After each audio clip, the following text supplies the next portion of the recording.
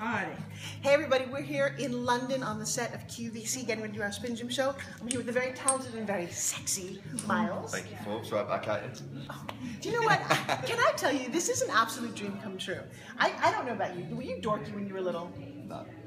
Okay, well I was. Thank you very much. In high school, you would never have looked at me. I had buck teeth, I had braces, I had frizzy hair, and I was kind of chunky. And now you're touching my abs. You know what? I haven't met his mother, but I want to know her because you know what I love about you, and I really do, is that you're so sweet and you're so genuine. Because you could be a real asshole, but you're not. But that's when it's pointless. You know, that's the worst thing you can do is see someone that's fit, takes care of their body, and they're a dick. Like, no one wants that. So, all right, well, I have a little boy. Let's make this interview about raising my son. Yeah. He's 12 years old right now, and very handsome. How do I get him to be as nice as you are? Manners.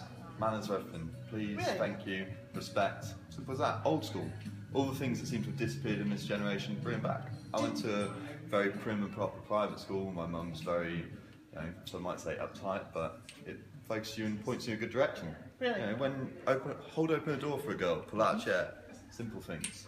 And now, because no one does it, makes everything special. So, makes your life easier. You love doing that too, don't you? Yeah. It kind of gives you an edge. It's a little bit of chivalry.